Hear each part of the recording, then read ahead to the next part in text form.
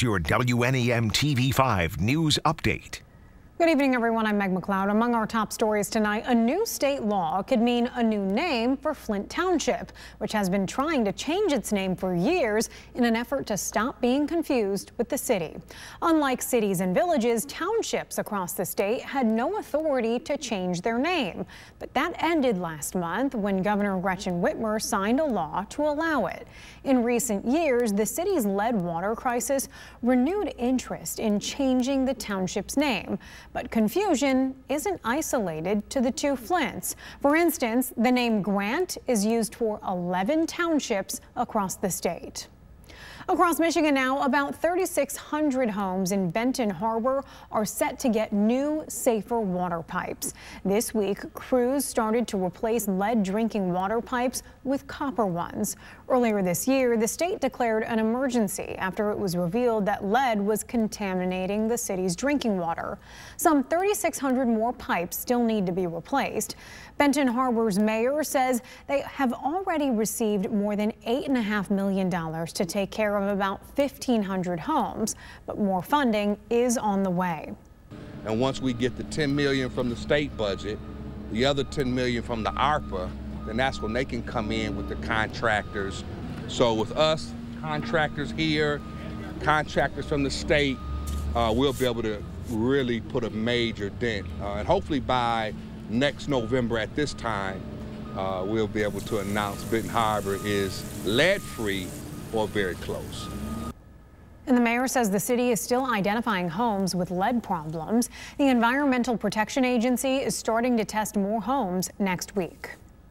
Mid-Michigan's very own Grammy-winning rock band Greta Van Fleet has announced its latest tour. The Frankenmuth natives will kick off the Dreams in Gold tour March 10th in Kalamazoo. They'll make a stop in Saginaw March 13th and then in Flint on the 16th.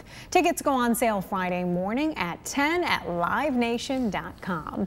And now here's Brian with a look at our forecast. Thanks very much, Meg. After a cloudier and showery Tuesday at times across the area, things are back on the mend as we head into tonight. The cold front that brought all that cloudy weather and occasional nuisance rain with it has now moved to the southeast of us over Lake Erie and will continue away into the mid-Atlantic states over the next 24 hours. Already we're getting some dry air filtering back in behind the boundary, so the last of the clouds will take their leave pretty soon. And then for our Wednesday, we actually are poised to see high pressure briefly. But briefly or not, assume the reins of our weather as we head into the middle of the week, and that'll give us some returning sunshine, still fairly comfortable temperatures before things then start to take a turn on us during the second half of the week. So hour by hour forecast here going into the 8 o'clock hour. We'll see any leftover clouds make a quick exit from there. Just about everybody's under mostly clear conditions by the time we hit the midnight hour. Then the only thing from there that we're really going to have to worry about as we look ahead toward the morning commute on Wednesday will be some patchy areas of fog. Looks like the greatest chances for those are going to be in cross parts of the thumb and in toward the Flint metro area, but realistically everyone has the possibility of either seeing some patchy fog or even some scattered frost in some areas tonight, with lows headed into the low 30s. From there, some high clouds will then gradually retake our skies between the morning drive and midday on Wednesday, but we'll keep it dry and we should still see a fair amount of sunshine during this time. It'll be during the afternoon hours, really between 3 to 6 p.m. right into the evening commute and dinner time, when the clouds will start to thicken up across a wider area.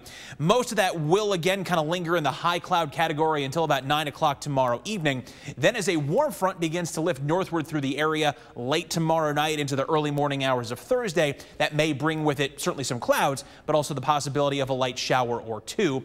Those are gone in time for the morning commute on Thursday, but as you can see, as we head later in the day on Veterans Day, by the time we're hitting about 5 p.m., a good majority of us will be into some moderate to at times heavy rain, making for a good soaking, but at least with milder temperatures for the holiday itself. For tonight, 32 is your overnight low, decreasing clouds, patchy fog overnight, and especially I think in some of our northwestern communities, we will see some patchy frost too. 53 your high temp for tomorrow, clouds back on the increase, but overall a cool and comfortable day with light and variable winds. From there, in the first Warn 5 7-day forecast, Veterans Day sees the return of some spring-like temperatures as highs return to about 60, but of course we'll see that rain develop during the afternoon and evening. Then from there, we'll see a pair of slow-moving storm systems work through the Great Lakes from Friday through the upcoming weekend. We'll likely see some steadier blended rain and snow at times develop late Friday with a high of 48, and then scattered rain and snow showers will persist from there through the upcoming weekend as highs progressively get chillier from the low 40s to even the upper 30s by Tuesday. Remember to tune into WNEM TV5 on air and online 24/7 for the latest news, weather, and information.